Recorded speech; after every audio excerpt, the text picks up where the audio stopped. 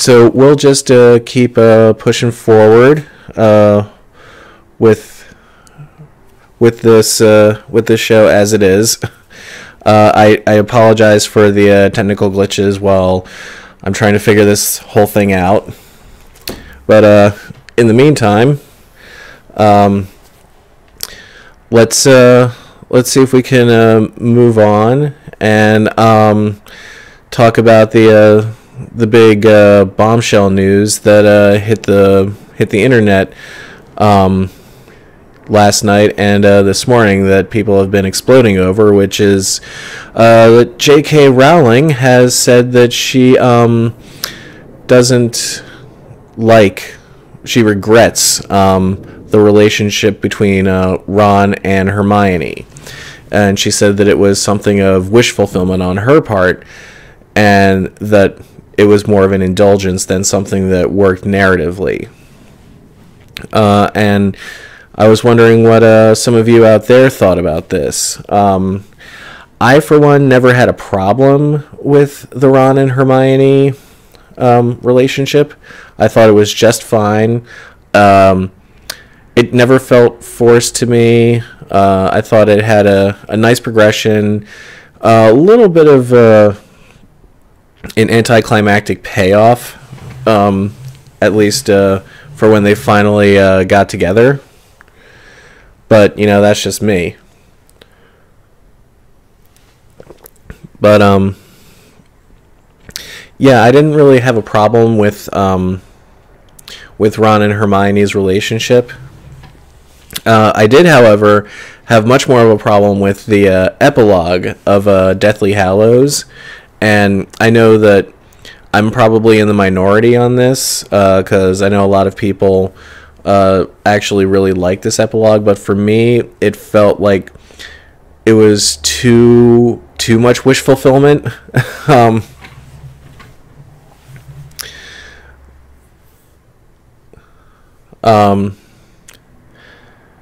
So I'm just looking at the comments here. Never read the Potter books or saw the movies, so I have no idea.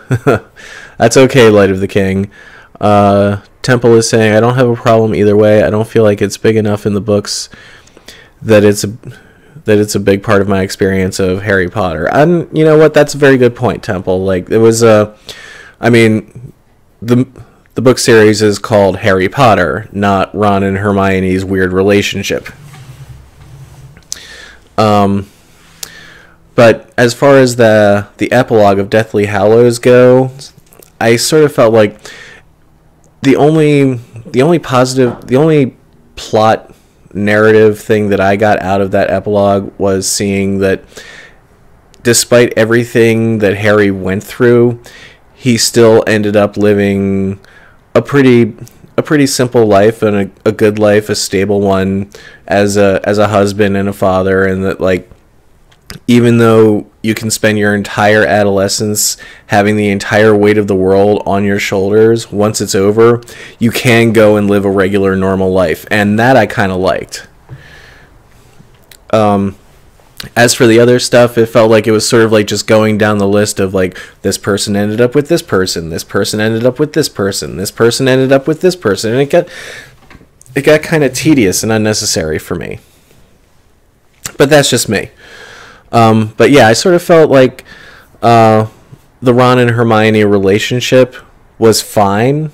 I never minded it. I could understand Rowling's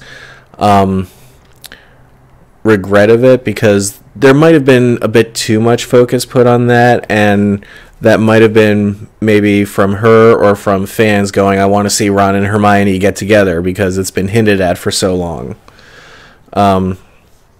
But I do sort of feel like if she had gone the other way, and if Harry and Hermione had gotten together, it would have been even worse. I never liked the idea of the two of them getting together, and quite frankly, I didn't feel like the story needed any kind of romance subplot, and I felt like all the romance stuff sort of took away from the bigger story. But again, that's just me. I'm one of those people who feels that a romantic subplot in a story doesn't really should serve the greater story and not be an end to itself. Let's see. Jan is saying, at least for the movies, I think the relationship made very good sense. There were hints even in the early movies. I remember in the third one that Ron holds Hermione's hand when Harry is riding the hippogriff. Yeah. And Temple says Harry and Hermione would have been too predictable. And yeah, I agree. It's like, it would have been predictable. It also would have been cliched. And so I guess that's kind of why I liked that there was this buildup of Ron and Hermione. But yeah, so I never really cared either way. It is interesting to see that Rowling didn't like it. And what's even more interesting is to see a lot of the backlash she's been getting over the last day or so about this. A lot of my friends on Facebook and on Twitter, and I realize that's not a huge cross-section of the population, a lot of them have been quite angry about this announcement. And because I guess they really identified with Ron and Hermione as a couple, and they felt like this was a really important thing. And you know, everybody interprets stories differently, and everybody latches on to different things differently. And so I don't really, I can understand why people might take offense at what Rowling had said, just because it goes against what they build up in their head. And you know, I totally understand that, but no, at the same time, Temple is saying it's her creation and it's her right to critique her own work, and absolutely it is. And I totally agree that it's totally her creation, and if she didn't like the way something came out, then that's totally her prerogative, and I respect her for that. And Temple is now saying, plus she had a tight schedule to keep with getting her books out.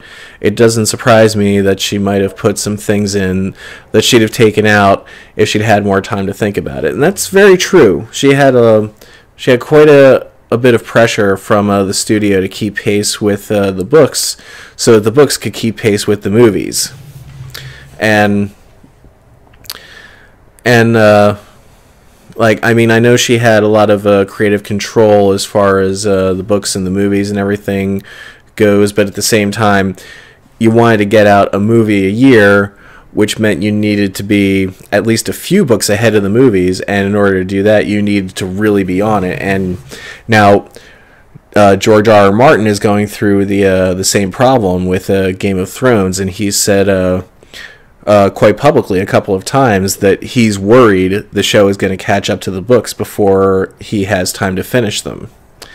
And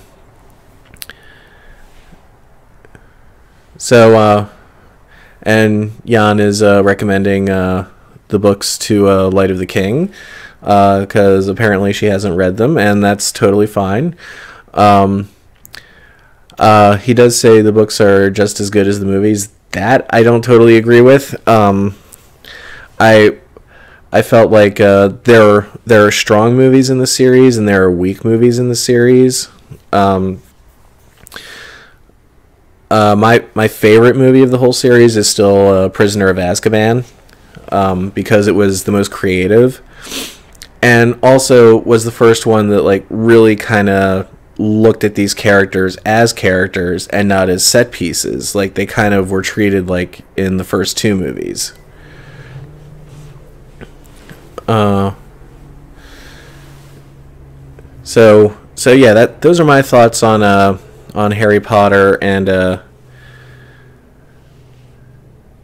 Light of the King is saying, I just have not been a reader up until this year, and then the movies, they seem sort of teenagey. What do you think? The movies are, especially the first two, are definitely very kiddie. I felt that the third one, Prisoner of Azkaban, Definitely tried to mature it up more and make it more creative and more visually interesting, and to give the characters themselves a bit more depth. Beyond that, it's kind of hit or miss with some of them. Goblet of Fire, I felt was too rushed. Order of the Phoenix, same deal. I felt it was too rushed.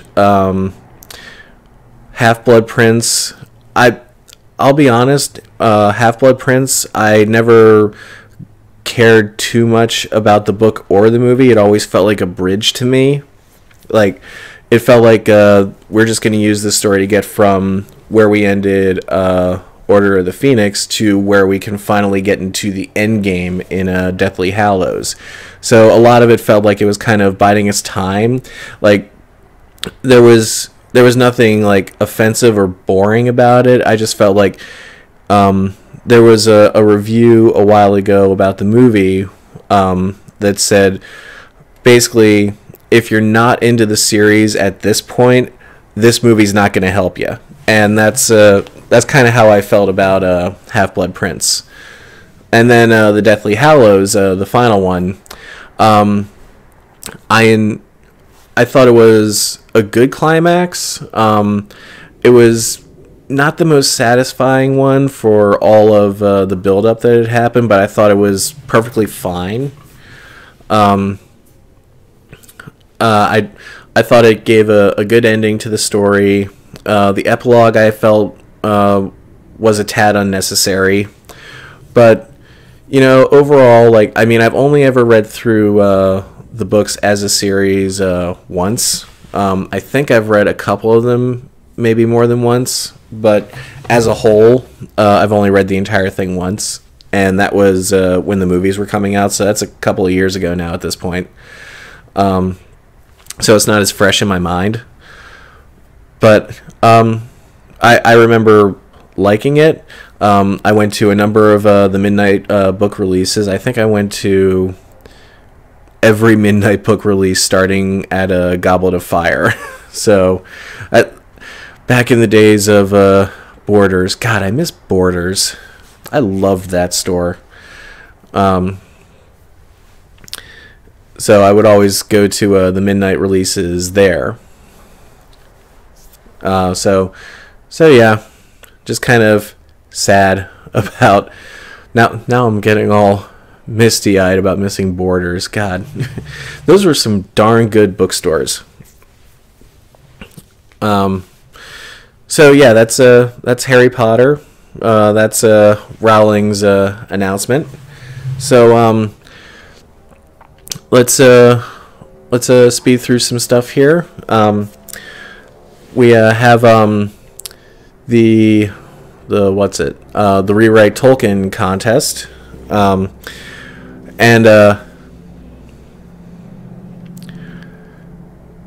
yeah, now everybody's saying how much they miss Borders, of course. So our Rewrite Tolkien contest ended last week for January, and our January contest was The Hobbit written as newspaper articles, and I made the promise last month that I would read the winner on the air as in the voice of one of those old-timey 1940s newsreel announcers, and I am going to stick to that, and I will do that for our winner. But since we don't have graphics right now, I'm going to skip ahead to let you know what the theme for February is going to be. Since February is Valentine's and there is romance and love in the air, we figured who better to bring into the Rewrite Tolkien fold who has a nice romantic sort of sense to her than Jane Austen. So February is going to be The Hobbit, written by Jane Austen. I would put up a graphic for that, but I don't have one right now. So yeah, it's gonna be Jane Austen.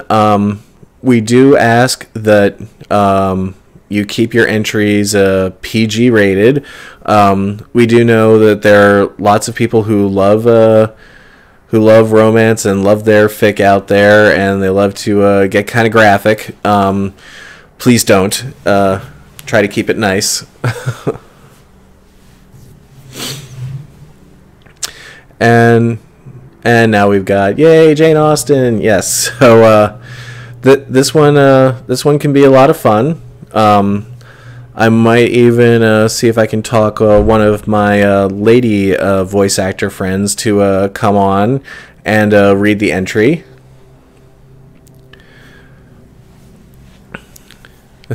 Well, a ranger must be in want of an elf wife. Nice. So, so Jan is saying he's getting a country error. Where are you guys from? Well, I'm from LA, and I'm broadcasting through LA, I believe. I think that's where the server is located. So, yeah, not sure what's going on with your country error, Jan. I am sorry. So, let me go and bring up... Give me 1 second here.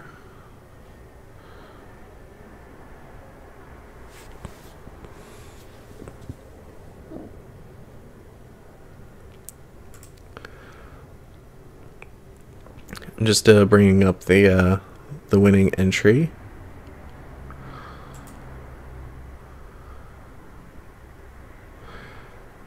Which I probably should have done before the show, but I was dealing with all those weird technical issues, so we'll just scroll through all the entries to find it. We got a lot of entries this month. It's got to be around here. Ah, here it is. Okay.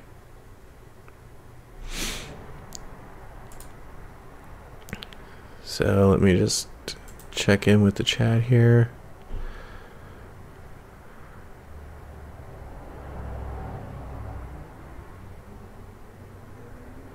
Huh. I'm sorry that you're getting these weird errors, Jan. And that it's saying it wants you to buy a pro account. That's kind of lame.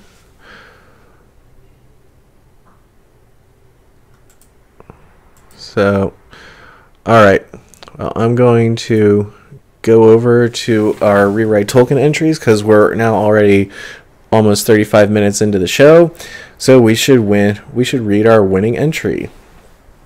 Our winning entry is an entry from the Lake Town Post that was written by, I'm so sorry, I know I'm going to get this, I'm going to mispronounce this name, Sani Kantaoska from Finland.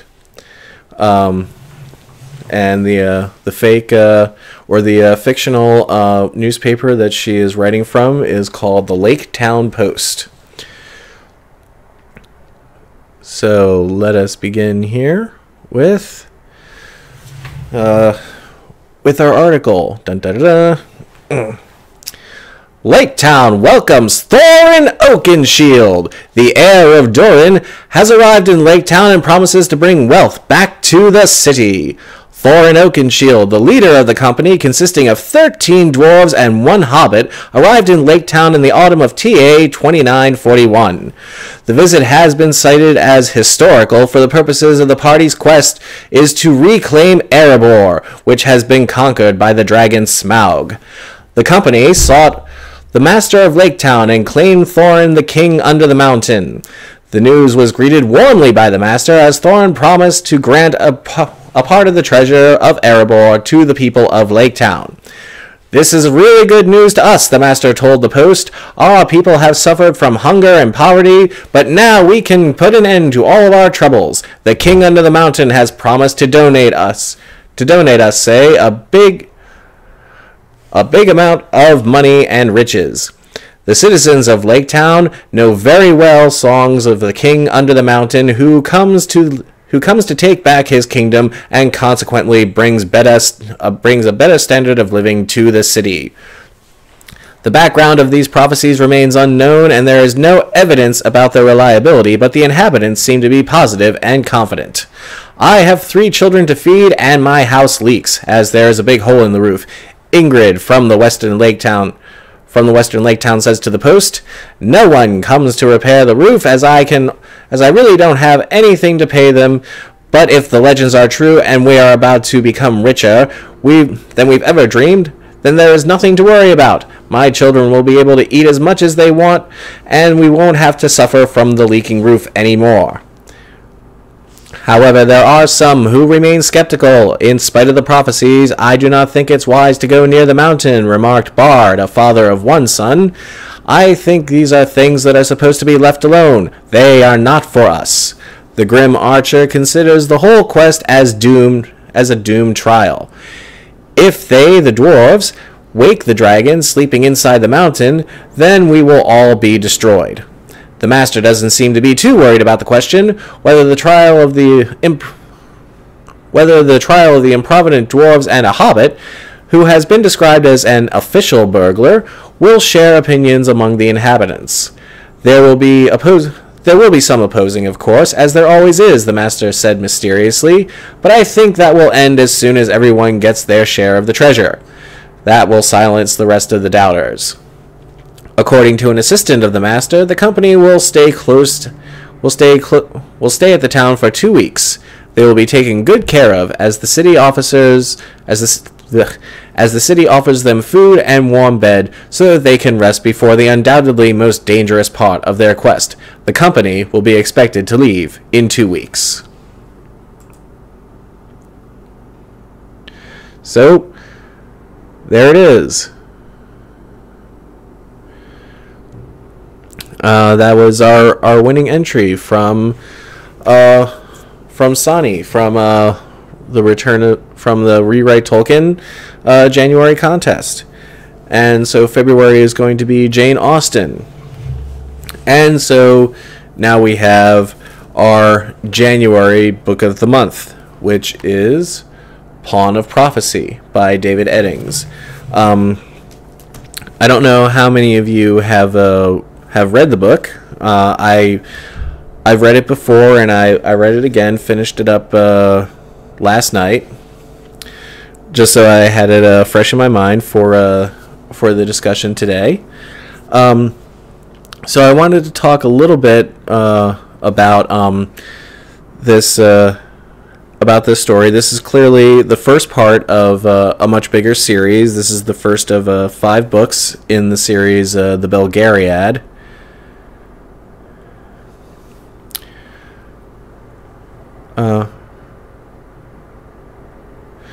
Temple says, "I have a few thoughts on the book based on last book club." I'd love to hear them. Just go ahead and start ripping away. This was the establishment story. And the reason I chose this one was particularly because it was about world building and about establishment and exposition. And I felt that this one, while not having much of a story unto itself, really helped to establish a new mythical world for people to get involved in. What I liked the most about this was that it really kind of laid out the history that was relevant to the story pretty quickly in pretty much what is just a 7-page prologue that talks about the gods, the creation of the world,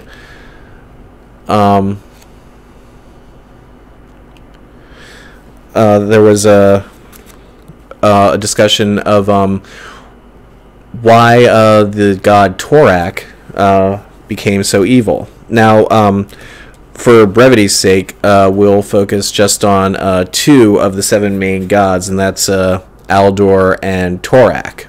Now, while all the gods are creating their own species and their own peoples,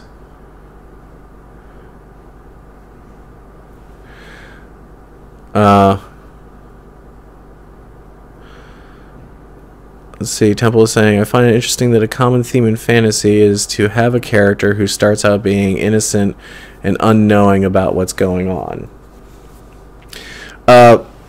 Yeah, there usually is a lot of that, and it is a rather common trope. And oh, I stole the One Ring is leaving. I'm sorry.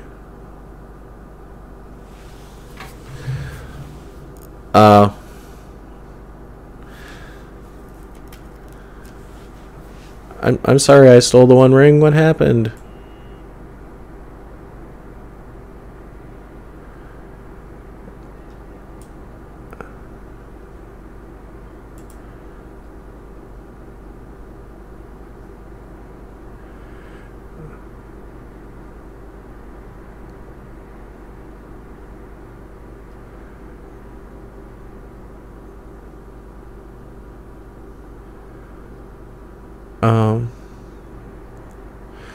Okay.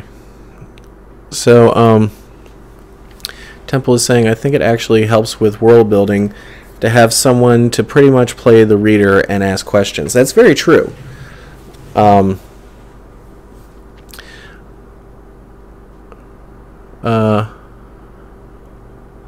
Okay. Oh, I'm sorry to hear that I Stole the One Ring is having problems with the Justin TV broadcast.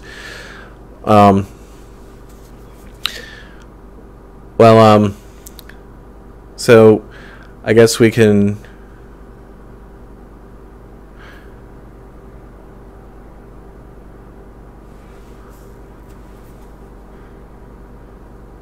yeah, we'll need to discuss the Justin TV issues amongst some staffers. So, anyway,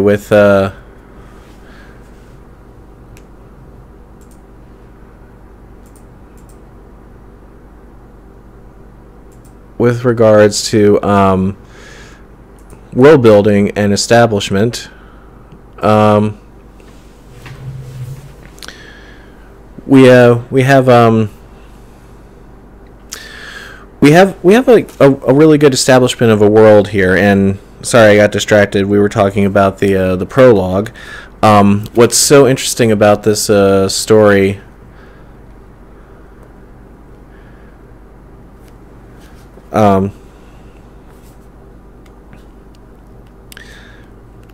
What's so interesting about this story is the prologue really does help to set things up really quickly. We've got a lot of different gods who are creating their different peoples and their different nations, but the two that are really focused on the most are Aldor and Torak.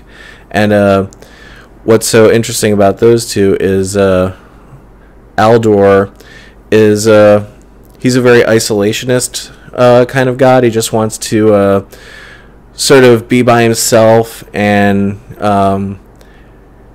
explore nature and how the world works. Meanwhile, you have Torak, who is very vain, likes to have the best of everything, and so when Aldor starts combining all of his abilities and all the natural wonders of the world into this singular orb, Torak wants it, and from that we get this very protracted war that splits the world in half, and then ultimately Torak goes from being just like a very vapid, vain god into somebody who is now out for vengeance because of how badly the orb wounded him. Light of the King is saying, thought Eddings did well with the prologue and world creation, even sections of the book named after the areas they traveled in. And the orb was interesting. Yeah, I mean, the orb is like pretty much like the MacGuffin of the whole story. Like, One of my criticisms of this book is there are many things that are telegraphed very blatantly to just about everybody who's reading it, and yet it takes a very long time for the characters themselves to discover the things that we've already figured out. Like, for instance, Garion is the descendant of the Riven King. That was pretty obvious from the get-go. That Aunt Paul is the ancient sorceress Polgara. That the old storyteller named Wolf is the old sorcerer Belgarath. That the thing that they're trying to find is in fact the orb.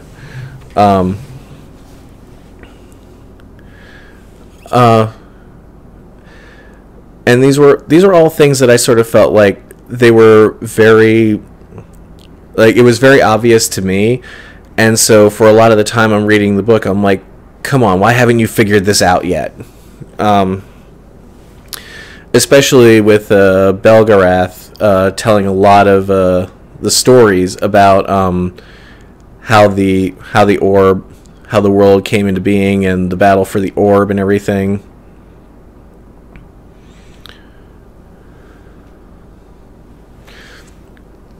So it becomes a little bit frustrating when the main characters in your story you're reading aren't figuring things out as quickly as you are. So I sort of felt like maybe not having that entire story right there in the prologue might have given us a little bit more mystery, and like having the story of Torak and Aldor and the orb sort of come out little by little as the story progresses, so that we, the readers, are learning it along with Garion. That was my only real criticism of the book, and I do like how it ends with Belgarath talking to Garion about magic, and basically giving him his first basic lesson in the use of magic, which is essentially the concept of the will and the word. And this is a cool concept with magic, which I've seen in some other books, like the Dresden Files, where the idea of magic comes from within, and that it takes a force of will to create it, and the word is more like a trigger than an actual, like, this is a magic sacred word that only the wisest of sages can know. Like, it basically comes down to using any word helps you to focus that will and make the magic happen. And so I always liked it because it felt like it was a very physical act, rather than something mystical. And that's something that I really like about magic, and that's why I like the Dresden Files so much, because it does sort of the same thing with magic.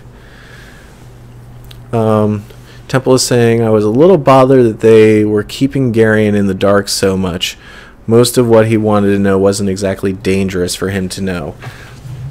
And that's a good point, Temple, and that one did bother me too, was just how much they were keeping from Garion, especially when it's this crucial information that he probably should know. Now, there is like a little, they kind of allude to it towards the end of the first book, and they play it up more in the later books, which is that if they talk about the orb openly, then it causes the enemy, or the Grolin priests who work for Torak to sort of focus in on them and find Garion.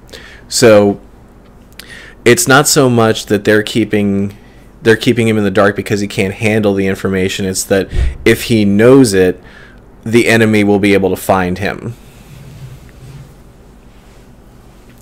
At least that's sort of the way I saw it. Like, it doesn't really like come into play until much later, and they only allude to it a little bit towards the end of this first book.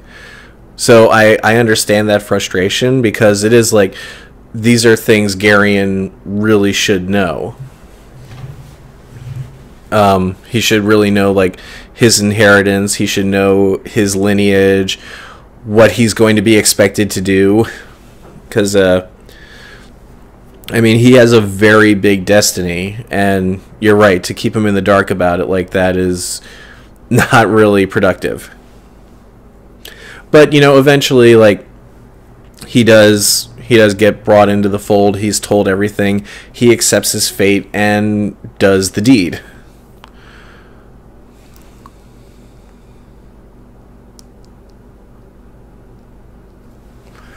So, and then, like, but this is something that Eddings does a lot with, like, this whole idea of knowledge, or telling people information as being this sort of way in. Like, another example of that is how the big bad for this story, Asherak, put some sort of spell on Garion so that he is physically incapable of telling anybody about Asherak. Like, he can sort of get close to telling people about him, or he can ask questions, but whenever it comes to a point where he is like, hey, there is this guy who has been stalking me my entire life, and I'm pretty sure he's a bad guy, he physically seizes up and can't do it. And I would say for like maybe the first half of the book, it sort of feels like this is just him being stubborn, but then like as you get further into it, you realize like, no, there is something holding him back from telling the people who need to know this what is happening. And so I sort of felt like that's an interesting idea.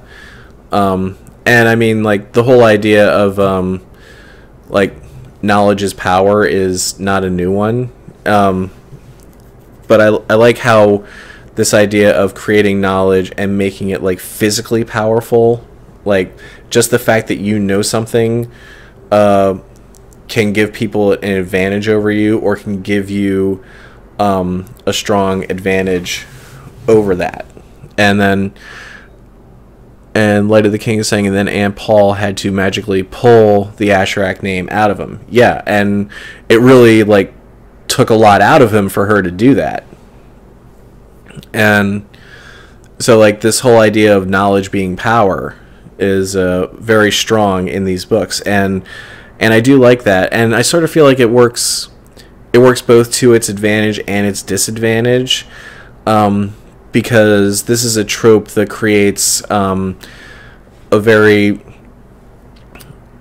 repeated notion of people not knowing and not figuring stuff out until long after we, the reader, have already figured it out. So it sort of feels like the characters are maybe 10 steps behind the reader a lot of the time.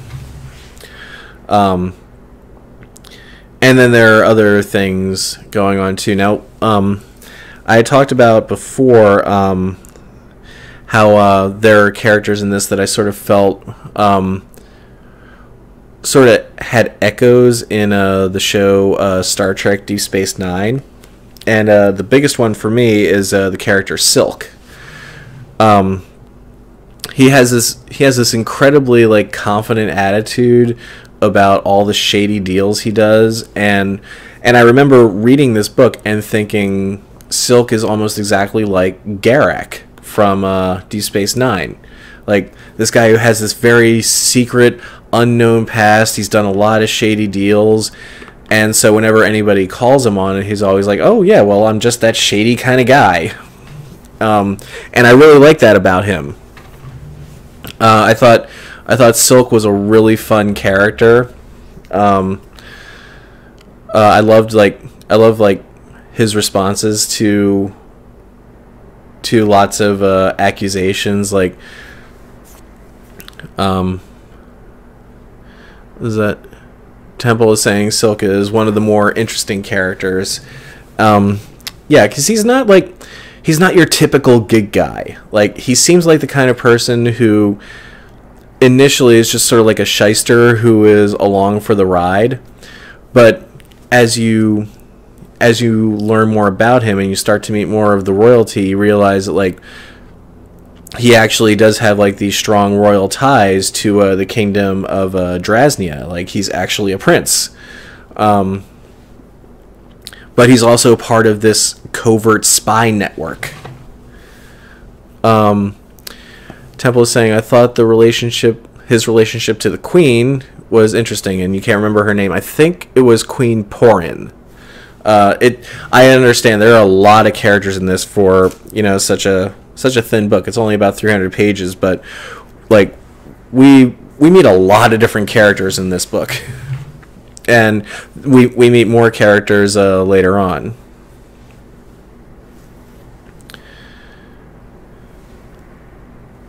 Yes, I believe the queen's name is Porin, possibly. I don't know. I'm pretty sure though. But yeah, like I said, there's a lot of different characters in this, and there are more to come even in later books. Like in the next book, we meet the woman that Garion is supposed to marry, and she's a fascinating character whose name I can't remember, but she's a wonderful character. She's a lot like Aunt Paul, which I really like. So this was Pawn of Prophecy. I thought it was I think it's a really strong start to what ends up being a really good series that has a truly satisfying payoff. Like, I was talking earlier about how Harry Potter and the Deathly Hallows didn't really have as strong a payoff as I was hoping it would. This series does. This series has a fantastic climax. Everything gets tied together. This is a very good story for that sort of... This is a very good quest story. It's a very good character exploration. So I would recommend, even though we're probably not going to do the later books in this series as books of the month here, on your own time, I would recommend reading the rest of the series, because I feel like it pays off very well in the end, and it's a really good journey. It's a really fun journey. There are certain things, like, it takes a while for Garion to finally, like, fully come into his own and stop being the petulant and confused little kid. But that's part of his character arc. That's part of who he is. One of the things that they talk about a lot is the futility of asking the question, why me? Jan is saying, you are wrong. Everything about Harry Potter is awesome. Okay, fine. That's totally fair, Jan. I enjoy Harry Potter fine.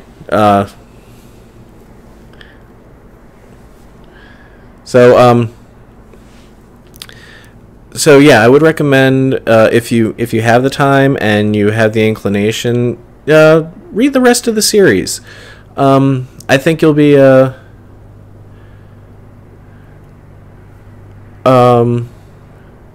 of the King is saying it is only what, 10 years old. I'm assuming are you talking about Garion? Because I think Garion's a bit older than that. I think he's probably about 14 in this book.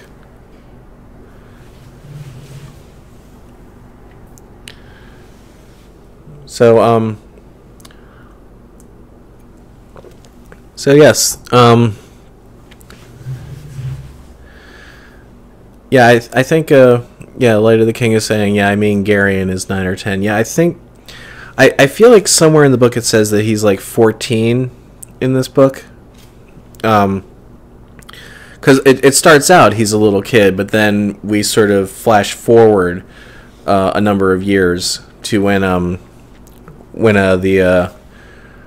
Belgarath comes back, and we have the attack, and everybody is forced to leave Faldor's farm.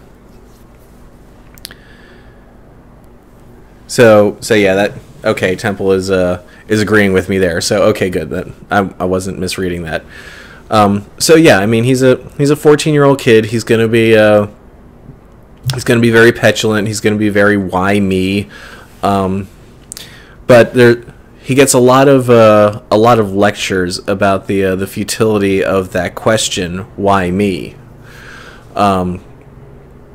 because it's really like all you're doing is whining at that point, and not doing the right thing, which is to accept your destiny.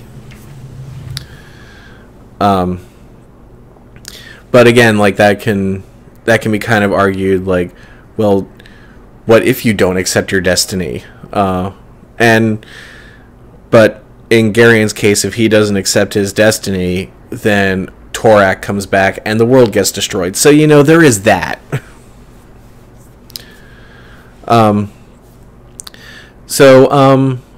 As for February, our book of the month, I had to think about this one for a little while because I wasn't sure where we wanted to go. This is, of course, Torn Book Club, which means we could read another Tolkien book. So far, we've just read the Father Christmas Letters, and I do want to do more Tolkien books as the book of the month. But I also have to keep in mind that we have something of a limited pool to choose from as far as Tolkien books go, so I don't want to do too many too soon. So then the other one was, it's February, it's Valentine's, so maybe some kind of romantic story. And I thought, I really don't know that many romantic sci-fi or fantasy stories that aren't written by Stephanie Meyer, and I'm not going to subject anybody to her garbage. Temple is asking, at some point will we be able to suggest or maybe vote on books we will read? Lady the King is saying, I'm in the middle of the Silmarillion, taking a while, but it is fascinating. It is. The Silmarillion is a very fascinating book, but yeah, it takes a while to get through it. Temple is asked if we could suggest or maybe vote on books to read. I would like to do that at some point. Yes, there's the romantic, like King Arthur. And I was thinking about some Arthurian stories. So there is, of course, we can do an Arthurian story and Tolkien, which is romance and Tolkien together, with the latest one, The Fall of Arthur, which is Tolkien's uncompleted epic poem about King Arthur. And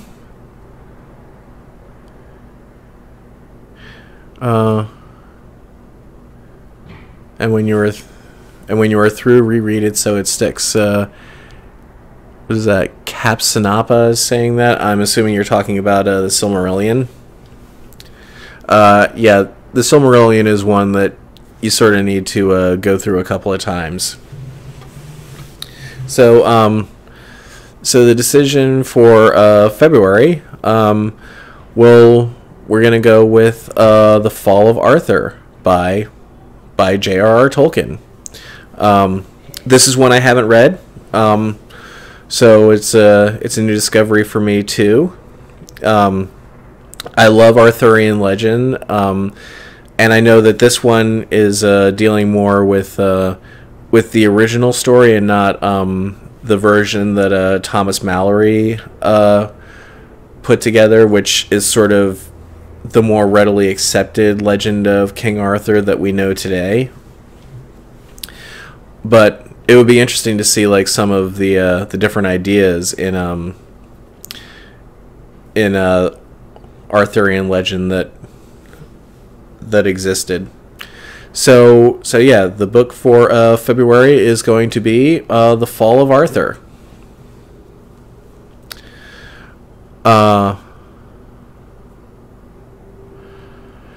Yes, Temple is saying there was a recent reprint of the book, so it should be easy to find. It should be, yeah.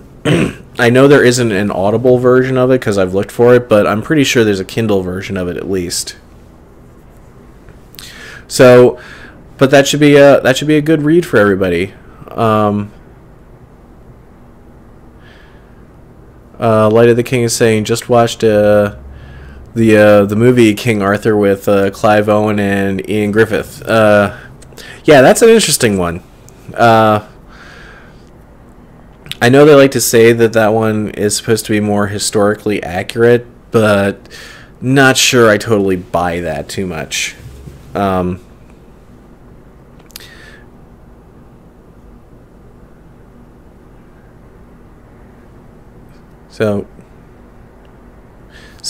that will bring us to the end of today's program.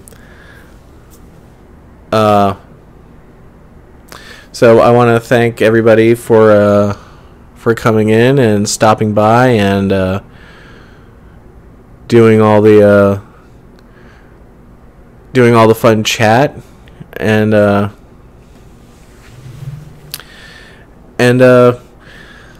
enjoy the rest of your day. Enjoy the big game if you're going to be watching it. Enjoy the wonderful Groundhog Day. Enjoy Chinese New Year. There's a lot going on this weekend. Chinese New Year, Groundhog Day, Super Bowl, and this. Although this is just a fun, silly little distraction from the rest of the day.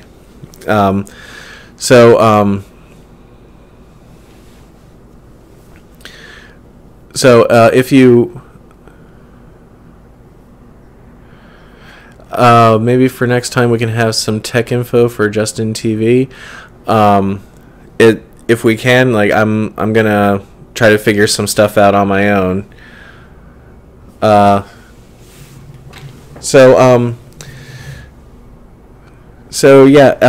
If you missed the show today, we are going to be I'm going to put up the archive of the show up on our YouTube channel later today, so you can check our Facebook page for that when it goes up. This is a pretty weird episode for the most part, but hey, that's what happens when figuring out all these technical glitches. Hopefully next time will go a lot smoother. So yes, the next episode will be in 2 weeks. So that would make it the 16th. Yes, the 16th of February. So right after Valentine's Day. That'll